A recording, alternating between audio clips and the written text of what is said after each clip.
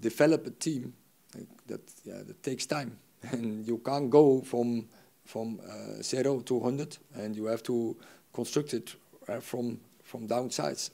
You need the fundament before you go to the top, to the roof, and unfortunately it takes time, and I don't have time. I'm really the most impatient, but I have to. So it's quite clear, and now I think we're getting better in defending with 11. I think players are more and more aware of it, that we have to do it with 11. Also our building up, I think we're improving from game to game. So now we have to do also more on develop our attacking game. But also that's the most difficult part, so that takes even more time. But you can't increase the tempo of that process. But I want it. But it's, we have to take the time for it.